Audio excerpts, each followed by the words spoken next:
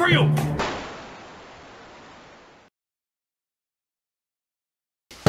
Welcome back, I'm Captain Xavier, and I am a shameless fan of getting free stuff, especially free tactical gizmos, and this is one of the most tactically cool, gizmosiest gizmos I have ever been sent. It is, as you can see, the T238, which means absolutely nothing to you, I'm sure. Now, one warning before we go any further, this thing does emit flashing lights, so if you are particularly photosensitive to strobes, you might not want to watch this video, or you might want to be real careful about it. So, let's get into it. This is a gizmo. We have here the gizmo. It is the T238 Tracer Unit RGB version BB Nerf Gel Ball. That's what it says. And that should give you some clue as what's going on, but what it is a gizmo that you put onto a barrel of a projectile, whether it be a airsoft Nerf or gel ball, and then when something passes through the barrel, it flashes. It gives you muzzle flash with each projectile that goes through. If you're firing extremely high rate, it'll be lots. I have tried it on a higher rate of fire blaster, though I'll explain why that doesn't work so good in Nerf, but I'm sure it works great with airsoft and probably gel balls. You can change the color. There is a little button right there. You push the button, it changes the color. It'll blink a few times to let you know what the new color is, so now it's on yellow/orange.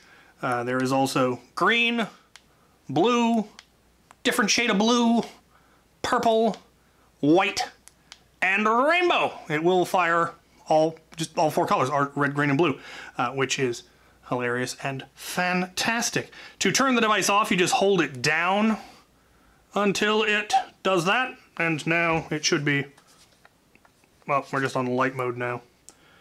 We hold it down a little bit further. Are we back on? I know it's possible to turn this thing off. There we go. Now it's off. Now, does nothing, so you don't have to worry about draining your battery. Well, turn it back on. To recharge it, you simply thread this off. And in the front here, there is a USB charging port. They do give you a USB-C charging cable, so you can charge it, or you can, if you have a USB charging cable, it will work. So right there, you've got your, looks like it's got 2 cells in there, 2 batteries. Don't know what the shelf life is, how many times it can blink before it goes out, but LEDs use remarkably little energy and you're using it in short bursts, so it will probably last you a good long while. Let's go back to red. I like red. Alright, so I said that it attaches to barrels, and it does.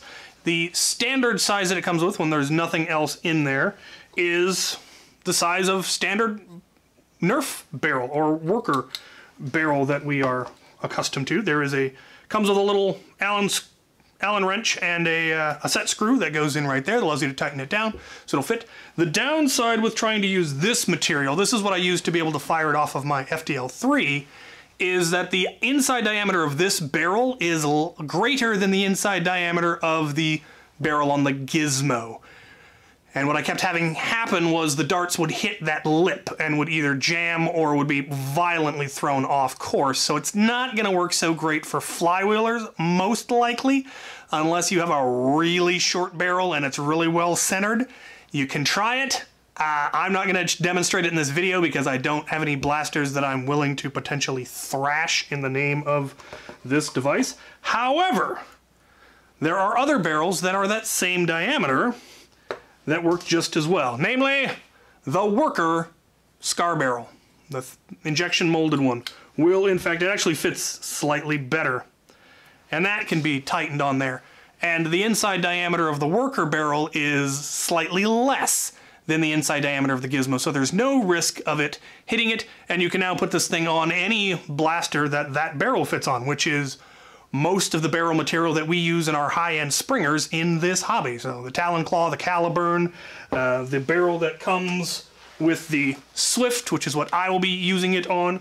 It also will fit quite nicely onto the barrel that comes with the newer Colonel Wasps. That was specifically tapered in order to be the right size. So whoever created this gizmo, I don't know if it was worker, But they did their research. They knew what they were about. They knew what we were about. So that will now fit on there, and I can have a scar barrel with it.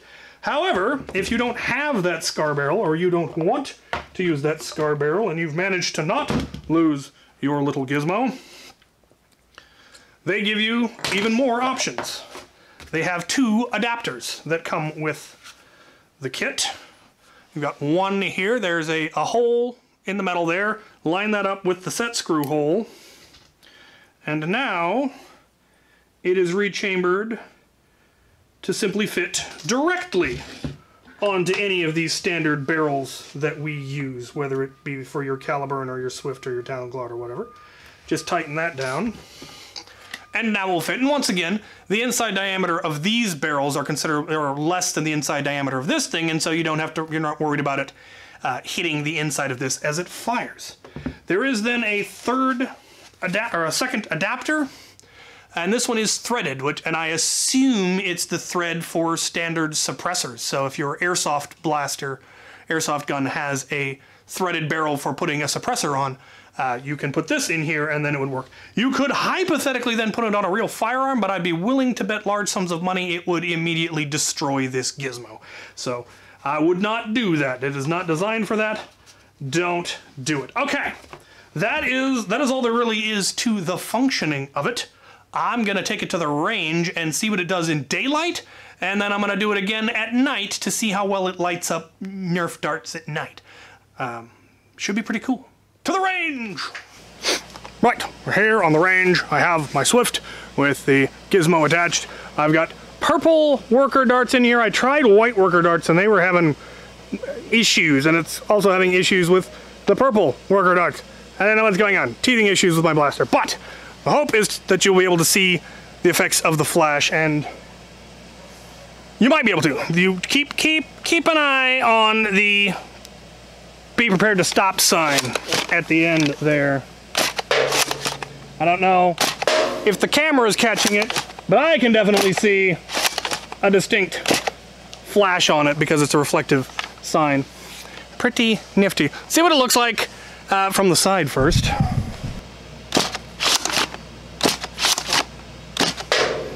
Neat. What's it look like from the front?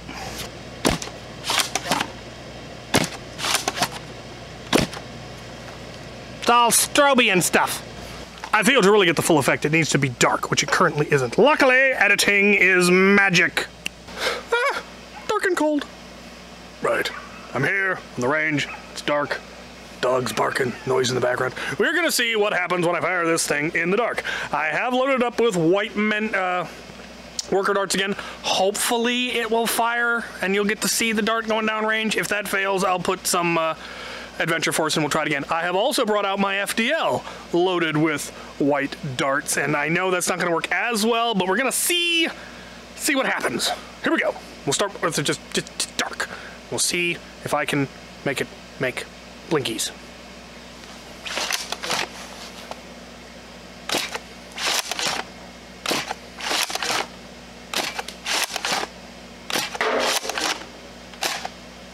Round complete.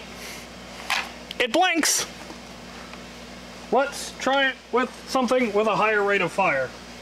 It's having issues focusing, but I've got my FDL3. I've got it on there.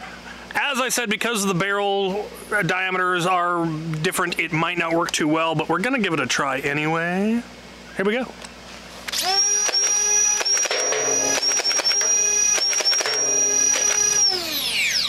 That's neat. Actually worked better than I was expecting. Well, actually, I have no idea what it actually looks like to you guys, because I'm looking down range and I can see the flashes and the darts and all that. I'm gonna go hunt down my darts and then try it the other way around. I should try this with glow-in-the-dark darts, but I don't know where any of them are.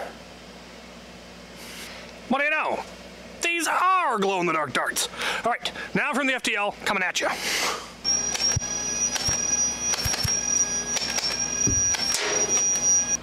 Blinky lights are cool. Let's go talk about it. Right, so final thoughts.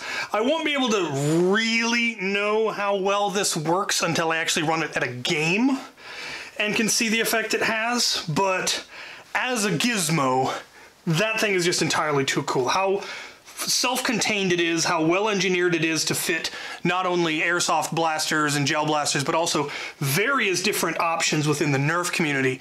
That is really good engineering and really shows me that they actually understand their market and they actually did the research to have the different adapters and to make it fit the worker barrels, fit the standard Nerf barrels, as well as, you know, options for airsoft and gel blasters. That's just really good market knowledge that they actually took the time to do that.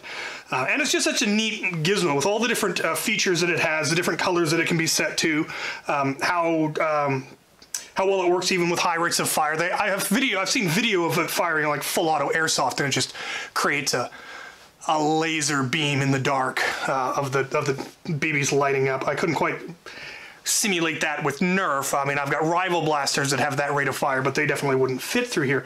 But I was able to get it to work fairly well with my FDL. It would probably work even better if I had an even shorter barrel. This was the shortest barrel I could find, and I didn't feel like cutting it down just for this. But if you could get this all the way snug up against here, there'd be very little distance between the flywheels and the device, and you'd have less likelihood of it getting out of whack and hitting the lip from the difference in the barrel diameters. But really, really neat gizmo. I like how it works. It turns out one feature that I discovered that I didn't realize before, it does have an automatic turn off. If you leave it on and nothing goes through it for it's at least 10 minutes, it'll automatically turn itself off, and so you know your battery doesn't get fully drained, and that's really nice. Might be annoying if it were to do it in the field, but the odds of you having absolutely no activity for 10 minutes straight is fairly unlikely in any game where you'd want to be using a gizmo like this. And you can turn it on just by pushing the button again. So one thing that may concern some people is the lack of orange. It would not be difficult to either put a ring of orange tape or tape it off. You know, you could just take this off. And then the clear bit comes out, and then you could very easily tape it off and paint an orange ring on there if you really felt like it, or if you felt it was necessary for where you were playing. And that's just always a good idea. I don't know that I would ever want to use... There's not a whole lot of situations where I'd be truly tempted to use this, but I love the idea of it. If we ever start doing night games out here at the arena, I would be very much more tempted to use this just for the fun of it. I've been wanting to add muzzle flash to IRE for a long time, just putting an LED that blinked every time the counter went off, because there's actually a circuit on the counter to automatically do that.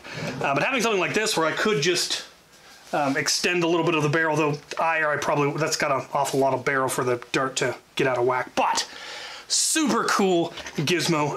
Hopefully the buy link will be down in the description. If for some reason it doesn't work down there, I plan to post this on at least a picture about this on Instagram and probably on my Facebook. So somewhere hopefully you'll find the buy link, because it is super, super nifty. So there you have it. My thanks to the people for sending this to me. Very, very cool of them. And my thanks to you guys for watching.